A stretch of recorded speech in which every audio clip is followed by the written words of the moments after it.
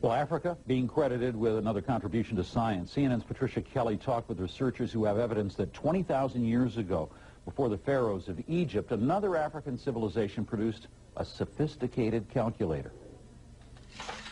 Proof that primitive man was well acquainted with mathematics lies under lock and key in the dusty archives on the 19th floor of Belgium's Royal Institute of Natural Science. Best described as a prehistoric calculator, it's a piece of animal bone, just 10 centimeters long, about 4 inches. Discovered in the 1950s by a leading Belgian archaeologist, the bone was found near Lake Edward at Ishango, on the border between the Congo and Rwanda. What sets the bone apart from the other fossils and fragments found at Ishango are its markings, groups of notches arranged in 3 distinct columns. They are very, very well organized. They are not made at random. If you can make notches at random just to count how many animals you have killed today or something like that, but it's rather well organized. When the notches are counted, a series of number sequences emerges. They suggest a number system based on 10, another based on 12, as well as a knowledge of multiplication and of prime numbers. This is a replica of the bone. It's thought this piece of quartz at the tip may have been used for writing or engraving. The Ishango bone may also be proof that a highly advanced civilization existed in Central Africa 15,000 years before the emergence of Egyptian culture. Homo sapiens may therefore have evolved in Central Africa before anywhere else in the world. We have more and more proofs of mathematical activities in Africa, not written, but on stones, on bones, on strings.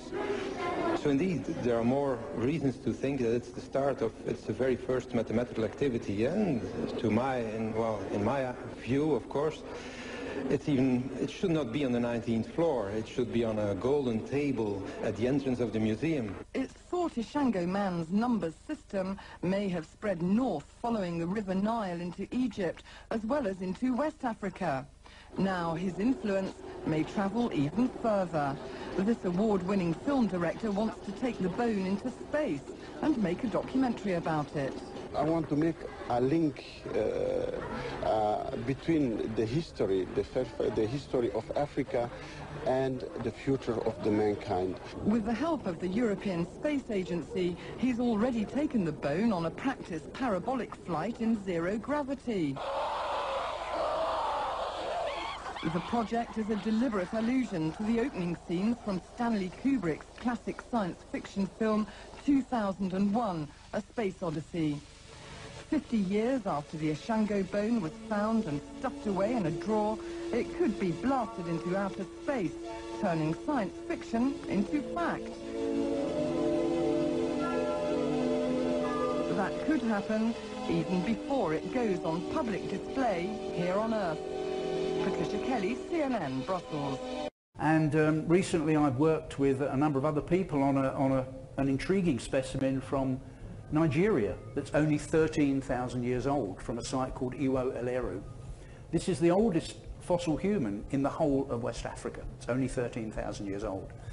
And in my PhD, it came out as a rather strange mixture of archaic and modern human features, and I thought that was maybe just the way I'd studied it or measured it or analysed it at that time in 1974. So I revisited the specimen with new dating work and in collaboration with people like Katerina Hrvati, geometric morphometrics.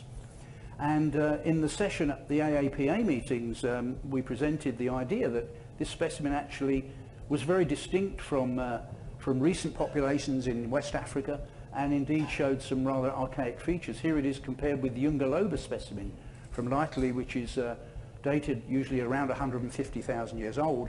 In Katerina's geometric morphometric analyses, this was the nearest neighbour in terms of cranial shape to Iwo Eleru.